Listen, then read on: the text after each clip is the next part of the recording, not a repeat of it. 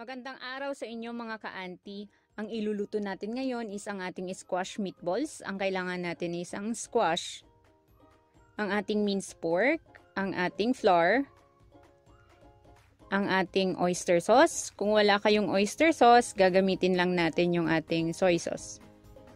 Ang ating pantimpla, asin, asukal, sibuyas at bawang.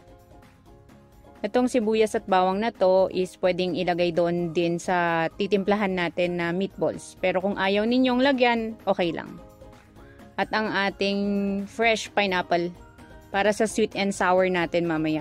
Gagawa din tayo kasi ng sweet and sour meatballs. So ayan, i-grate muna natin tong ating kalabasa. Natapos na nating i-grate, so timplahan natin. Lagay natin itong minced pork natin. At ang ating nag-grate na kalabasa. Ayan, lagyan na lang natin. Timplahan natin siya.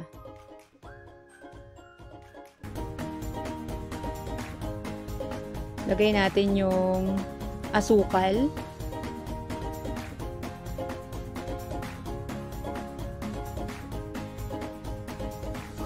Ang ating asin.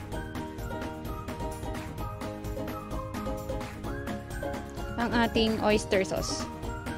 Kung wala kayong oyster sauce, gamit lang kayo ng soy sauce. Next is ang ating bawang at sibuyas. Kung ayaw ng mga batang kumain ng may bawang at sibuyas, pwede nyong wag nang lagyan. Ayan, halu-haluin natin. Lagay natin yung flour. At siguro lalagyan natin to ng itlog. Pero okay lang na wag nyong lagyan ng itlog. At pwede din ninyong lagyan ng paminta.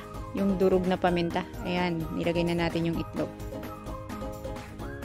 Pero ako, hindi ko kasi nilalagyan ng paminta kasi ayaw nilang kainin yung may paminta. So ayan, haluin lang natin. Halu-haluin natin. Kulang yung flour, dagdagan natin ng konti.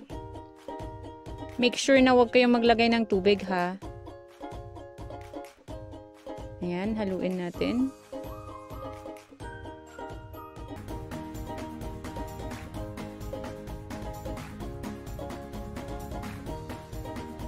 Halo-halo lang.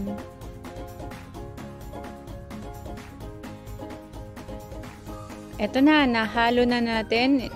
Ganito nyo lang hanggang sa matapos.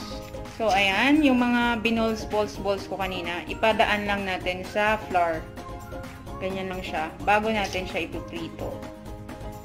So, ayan, lagay natin, padaan natin sa flour. Itong flour natin, pwede nating timplahan, lagyan natin ng konting asin, paminta, pero for me, hindi ko na siya lalagyan kasi okay naman na yung pagtimpla ko dun sa aking squash meatballs. So, ayan. Ganyan nyo lang bago nyo ipiprito. Okay? So, ganyan na siya. Ready to fry na to, guys. Ayan. As you can see, it's ready to fry. Let's cook it. So, ayan. Ito, pwede na tong kainin. Pwede na tong ulam. Lagyan lang natin ng sausawan nating ketchup. Pero, gagawa tayo ng sweet and sour. So, let's cook again. Don't forget guys, kung wala kayong oyster sauce sa pantimpla nyo, gamit lang kayo ng itong soy sauce natin, itong local natin. Alright, so, gagawa na tayo, iluluto na natin yung ating sweet and sour squash meatballs.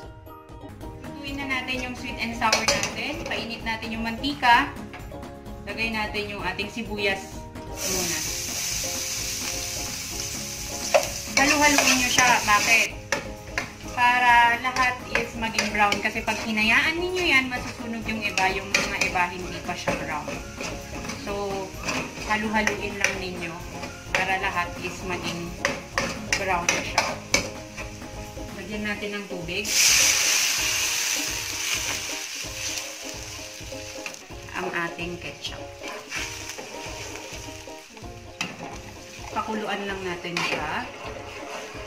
Habang pinapakuluan natin, timpla tayo ng pantimpla natin dito. Tayo, lagyan natin asin, of course. Tapos, yung ating oyster sauce.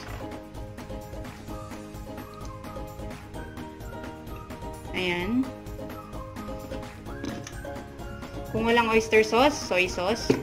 Tapos, yung ating sugar. Medyo damihan natin kasi nga sweet and sour yung gagamitin natin. I mean, yung ating iluluto. Haluin natin to. Ayan, nilagyan ko siya ng tubig. Ayan na siya. Haluin natin. Tapos, pwede na nating ilagay dun sa ating niluluto. Alright. So, as you can see guys, kumukulo na siya. Ayan na siya. Ilagay na natin to. Pakuluan ulit. Habang pinapakuluan natin, i-stir lang ninyo guys. Stir. So, ito.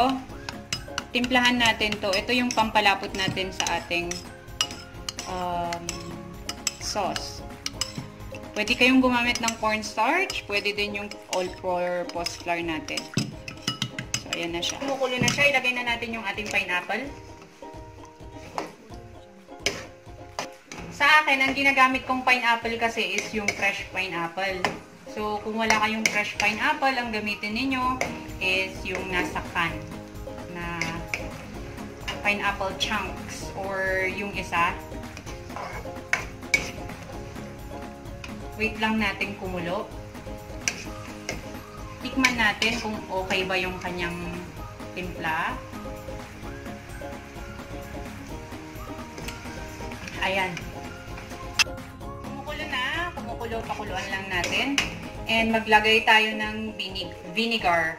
Apple cider yung gagamitin ko. Pero you can use the local, yung ating vinegar. Ayan. Lagyan natin ng suka. Medyo kulang yung kanyang tamis, so lalagyan ko siya ng konting sugar ulit. So, ayan. Haluin lang natin. Ito na yung sauce natin ha, sa ating sweet and sour. Susunod natin ilagay is yung ating pinurito kanina.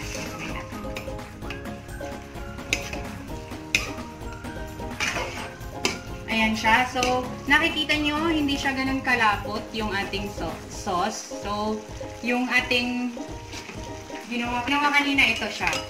So, ilagay na natin. Ayan. Haluin lang natin.